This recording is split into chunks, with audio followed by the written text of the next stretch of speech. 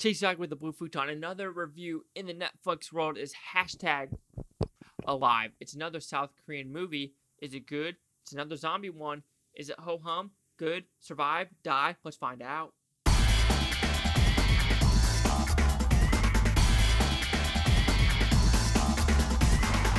hashtag Alive, what's it about? First off, I think the movie should have been called hashtag I Must Survive. I think that's a better title, and that was kind of the theme of this story, of hashtag I Must Survive, especially with this character and what his mom and dad told him over the phone and everything like that. But that's another side of the story. But what's this about? It's kind of a centralized story in an apartment complex of this guy who has to survive and survive the zombie horde who's downstairs in the hallways. And halfway through, he meets a girl across the way who's also surviving about this 15-day mark. And they realize the 8th floor is empty. If we get to the 8th floor, there might be more food, more shelter.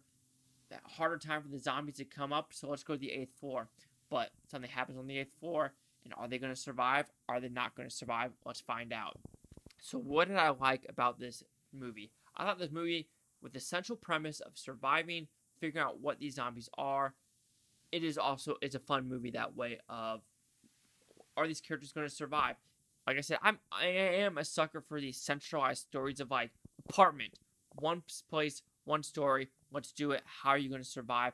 How are you going to get more food? How are you going to get water and everything like that? And then expanding it to another person across the way and then to upstairs. I do enjoy that aspect of we're keeping a centralized location, keep it there, done kind of like 7500 came out this year, and Lock.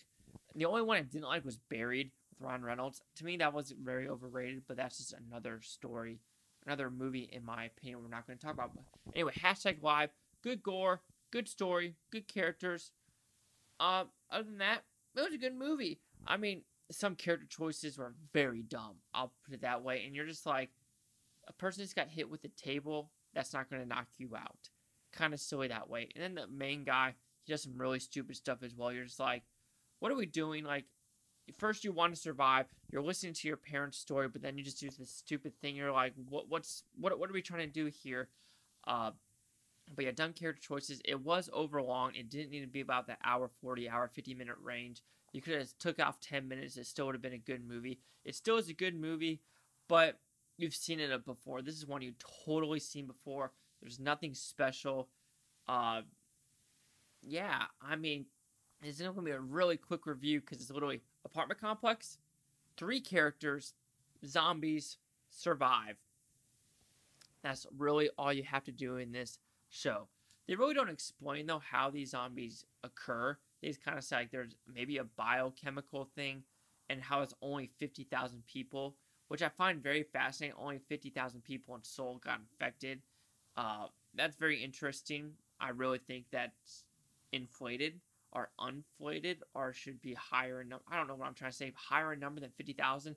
I feel like with these, they're not slow zombies. They're pretty fast. They know how to climb ropes. They know how to do, like, kind of stuff, so you're like, these aren't the dumb zombies you've seen in Night of the Living Dead, or Dawn of the Dead are kind of smart, but, you know, the old George A. Romano movies are the Walking Dead ones, where they're just slow walking ones. Now, these are fast-paced, kind of like Zack Snyder's Dawn of the Dead, a little bit smarter, so you're like, I expect more than 50,000, and like I said before, you've seen it before, some of the character choices are pretty dumb, but it is a fun movie. I did enjoy what I was watching because it literally starts. When I say you're 5 minutes in, but then it drags. I'm repeating myself now. So let's just give you the score, guys. Hashtag Alive, which it should be hashtag I Must Survive, will receive a 3 out of 5 with Futon equals at 60%. So let's see the critics' news scores gave this one.